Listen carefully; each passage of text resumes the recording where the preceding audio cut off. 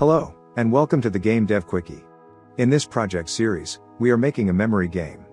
So far, we've got a set of 36 cards made of 18 pairs, shuffled and laid down on the board.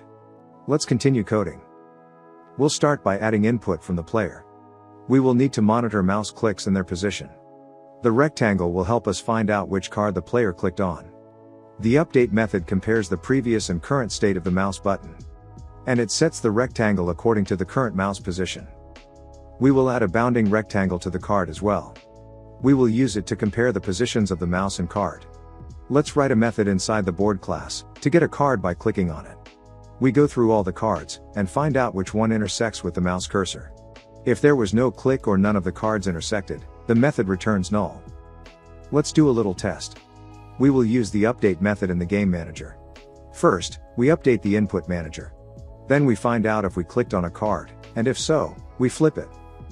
Previously we flipped all the cards in the constructor. We will remove that now. And we are ready for the test. The player input works as intended. Perfect. To create the game logic, we will make a small state machine. We start with an abstract game state class, from which each state will inherit.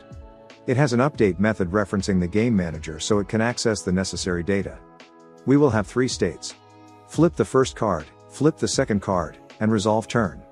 Then we return to the first state. Let's prepare all the game state classes to fill in later. Each will override its update method with different game logic. In the game manager, we change the board to public property. And we add a variable for the current game state, which we initialize as the first state. Next, we'll add a simple method to change the state. Let's prepare for another test. We will move the current game logic to the state class. And we'll call it from here.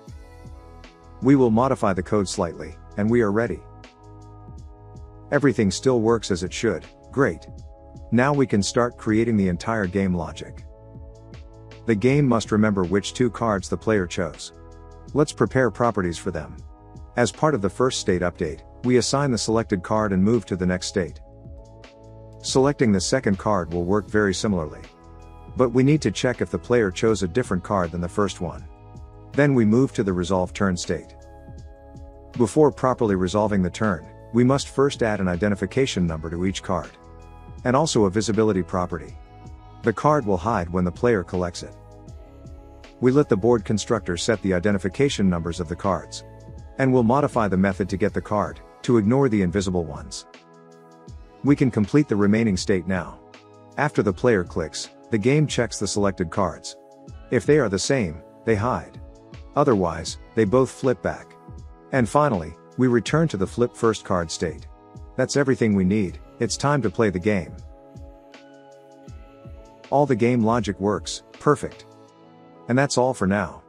But we will continue working on this project in the future, so don't miss it. Do you have any suggestions on how to improve the game? Please, share them in the comments.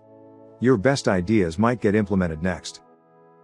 You can find the code in the description. Thanks for watching, and see you next time.